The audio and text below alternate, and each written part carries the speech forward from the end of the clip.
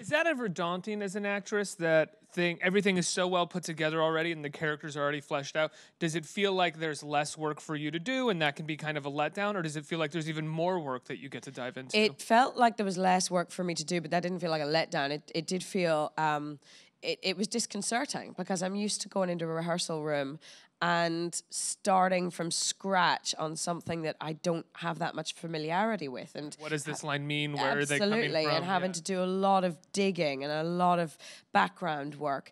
And it was the first time I came in and I thought, I already know exactly who this person is, and I know her world, and I know everything she means when she says every line. And it's partly to do with, like I said, the access that I had to it from the beginning, but it's just also to do with the quality of his writing, and that it just seemed to leap off the page to me in such an obvious way.